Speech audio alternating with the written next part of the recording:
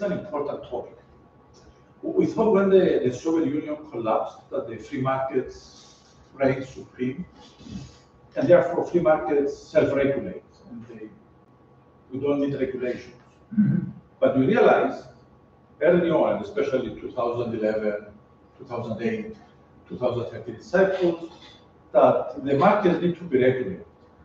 And actually there is an increasing realization that there are more and more demands on the state, like healthcare, managing the knowledge society, managing the financial system. So the issue of regulation is becoming increasingly important. And the important question we are going to ask today is who is regulating the regulators? And what is the purpose of regulating the regulator? What are the goals of regulating the regulator? We had only two responsible departments for issues related to supervision. We have, of course, the events of 2013. We have the turmoil in the markets, on the sovereign markets in 2011 and 2012. And then I remember I was head of HR with the central bank brought in the well-known German firm, Roland Berger, and we came up with some very important changes. Euro area country. So the single resolution mechanism consists of the single resolution board, which is the organization like the SSM, which discusses with banks their resolution plans, because the new idea after the crisis is that the banks have to prepare, the commercial banks have to prepare, the supervised banks, they have to prepare resolution plans to make sure that they know in case they cannot continue functioning anymore, what will happen. So they have to prepare these resolution plans together with the SRB.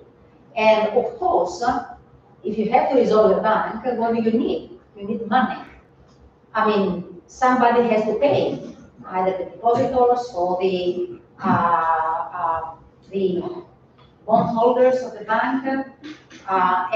So because you need money to be credible that you can perform a resolution without affecting the taxpayer, what do you do? Give us your thoughts about with governance of with respect to climate change, climate change affects banks, affects the risk of banks anyway, because the banks have lent money for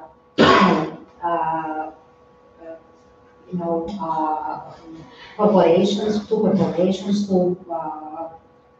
people, for houses, etc. So in a sense, climate change will affect the way these people can pay back their loans if they are affected by the climate change, the way we see it happening at this speed.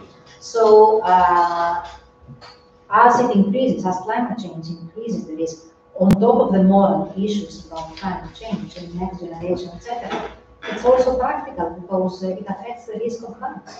So the banks have to take it into account. And then, of course, you can always provide a good example by saying that,